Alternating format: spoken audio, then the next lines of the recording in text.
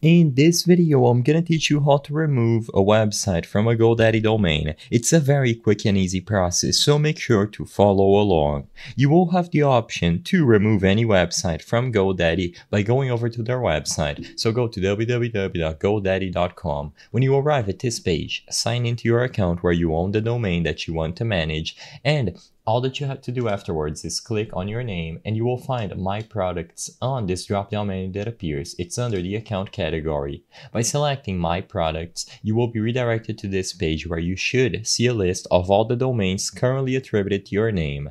As you can see, I don't have any, but if you do, you will find them on this list that I mentioned, and you can select any domain that you want to manage and you can find the Manage button. So click Manage under the domain that you want to remove, and after you select Manage, you will be redirected to another page. Scroll down until you find the Additional Settings. Immediately upon reaching Additional Settings, you will get information about your subscription, DNS settings, transferring the domain from GoDaddy to another account or away from GoDaddy, and finally, delete domain.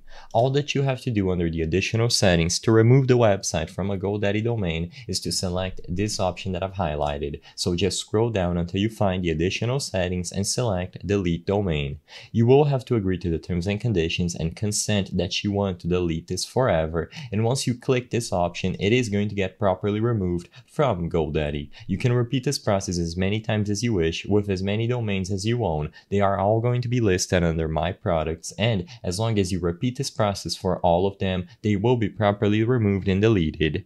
I hope I was able to help you on how to remove a website from a GoDaddy domain. If this video helped you, please be sure to leave a like and subscribe for more quick and easy tips. Thank you for watching.